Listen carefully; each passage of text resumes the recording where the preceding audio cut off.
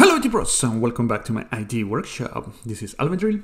As you can see, we're in my desktop computer again, like most of my videos. And this is the third part in the series, and it's the last one as well. So this is my channel, my IT workshop. And in the last, I would say 3 videos, because this is the basic ones for TK Inter. And in these 2, we have been coding an app, right? So in this one, we are going to make a few more changes, and then we are going to turn our Python script, Python code, into an executable file for Windows. So I'm going to open Python. So this is the code we have been working on. I haven't changed anything. And if you scroll down, no, I'm sorry, I'm going to run it. So run module, I'm going to bring it from the other screen, and it looks like this. So as you can see, it's doing its job. Get computer name, get serial number, get username, right? It's doing all that. But as you can see, the buttons look different in size, even though they have the same values. So we're going to try to make it a little better looking. So I'm going to close this. We go down, and these are the variables. So the path Y and path X is the width, and path Y is the height. So they all have the same values except this one. And well, let's run it again. Run module, save it, and it looks kind of the same, right?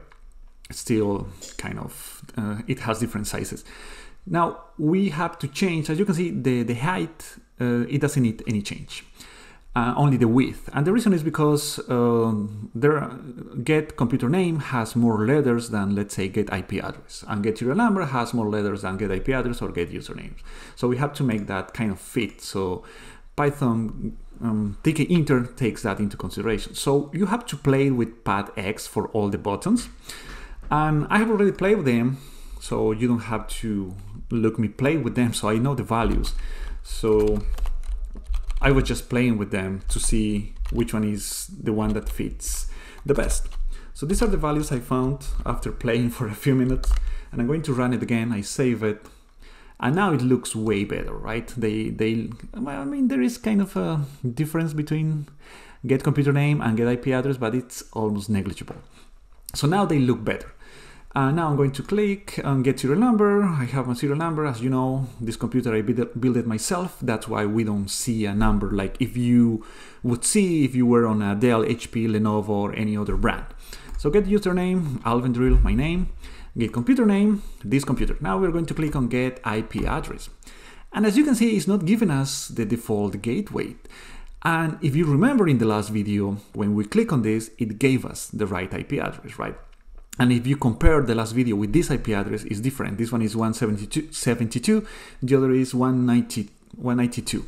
So why is this happening? And I mentioned this in my first video of the series of TK Inter. I don't remember which one, but I remember I mentioned it. And this is because when you have virtual machines, it's going to create virtual interfaces. So I'm going to close all of this, and I'm just going to show you that. So if you go to control panel, network and internet, network connection, or just here you click, you look for network, you are going to come to this site. So these are all your interfaces that you have. And like I mentioned, if you have virtual machines, you are going to create more virtual interfaces. So I installed some software in the last week, and because of that, it has created this virtual Ethernet, Hyper-V virtual Ethernet adapter. So this one is on. That's why it's giving us the wrong IP address.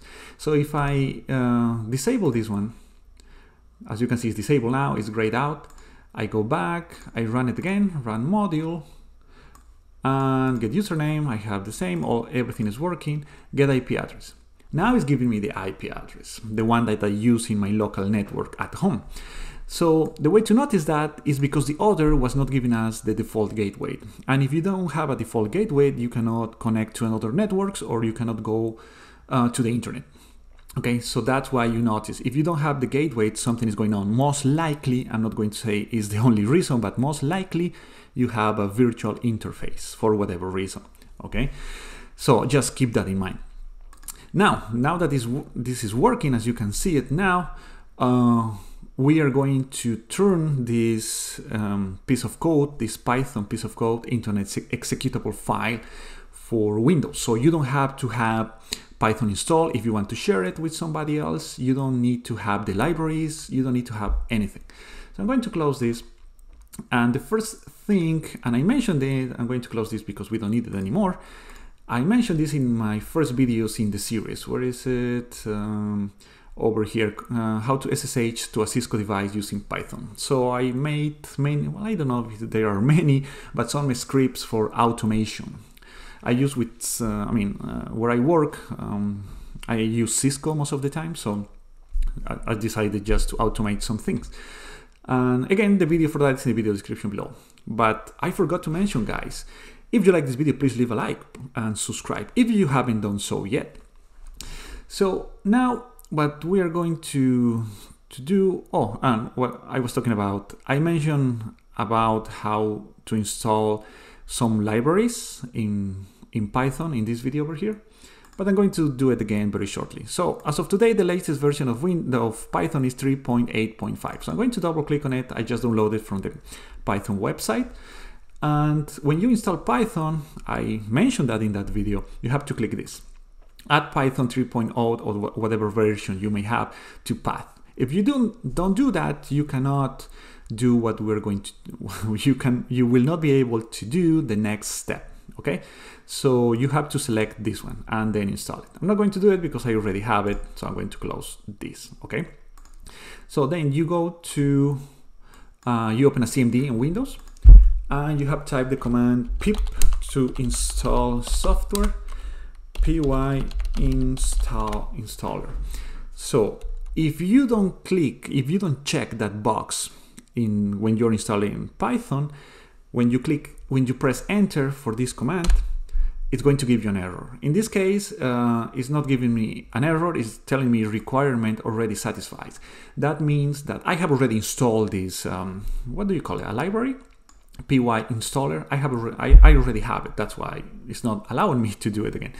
But if you don't have it, and either you are going to have an error because you haven't added the path when you're installing Python, or what other error could be? You typed the command wrong. All right. So if everything is okay, you're going to see a small, short installation process, less than 10 seconds. So we have that. By the way, as you know, I use this Python, the one from the website, because it's the easiest one to install. You can also use this one, which is PyCharm. PyCharm, I don't know how to pronounce it. And this is really great, okay? But the installation is not complicated, but a little more time consuming. So for example, I was doing kind of a game, trying to do a game here. As you can see here, I'm moving the rocket on the bottom and the alien there is moving on its own. So maybe someday if I finish it, I'm going to share it with you. I just want to show you that there are many ways to do it, but in this case, for me, this is easier. So now that you have everything installed, you have to know where your script is. So where is Python? It's over here. And as you can see here, this is the entire path where it is installed. For you, it might be different. Well, it's going to be different, I'm sure. So what we have to do is open. I'm going just to copy this like that. Copy, I'm going to close it. I go to CMD, and now we have to go to that folder. CD. Normally I use quotation marks, and I copy paste it, enter. Now I need the name of the file. As you can see here, it's called build an app for YT, which is YouTube. I'm going to where this is the one. So I'm going to kind of just get the name, rename. I'm going to copy the name. I don't need this anymore. I'm going to open it, and now comes the command to actually turn it into an executable file. So it's py installer dash what do you call that, one file, and now the name of the file. As you know, it's called build an app for YouTube. That py, that's the extension py. So enter, and as you can see, it's doing it. So while we wait, this is a good time for you to remind you to like this video and subscribe to the channel if you haven't done so yet. So now, as you can see, it takes a few seconds, less than 10 seconds. So it says here, building exe from exe, blah, blah, blah, completed successfully. So we don't, maybe I need this, I'm going to copy it, but not all. From, come on, from here to here, I need this. So I'm going to close this, and I'm going to go to the folder itself. So I come here, I'm going to copy paste it, and now it has created these 3 folders.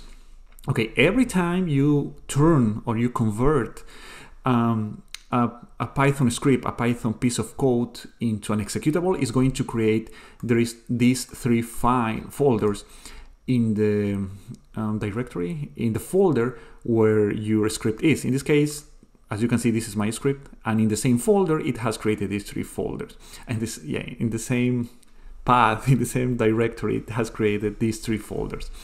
Dist, build, and PyCache. The one we are interested in is dist. So this is the one. So I'm going to close everything, guys. I'm going to close this one. What else do I need to close? Oh, everything is closed already. Okay, let me make this a little smaller because it's only one file. So I'm going to double click. No, I'm not going to double click. I'm going to drag and drop to my desktop. So I'm going to close this. And this is the executable file. If I double click on it, not double click, right click on it, I go to properties and it says application.exe. So I don't need to have Python open. As you have seen, I have closed it. I'm going to close this one as well. Exit, yeah. And I'm just going to double click on this guy. Double click. It's going to open in my other monitor. Allow me a few seconds. And this is how it looks. So it is giving us the same information, obviously. All that is the same, but we don't need the Python, let's say, GUI, no, it's not GUI, the Python IDE for us to run this. It's not, if you will, a script anymore. It's an executable file. What is the caveat? Every time you open it, it's going to open this CMD-like window. So if you try to close it, it's going to close everything, okay? So that's the only caveat I see for when you do this conversion. It looks like this.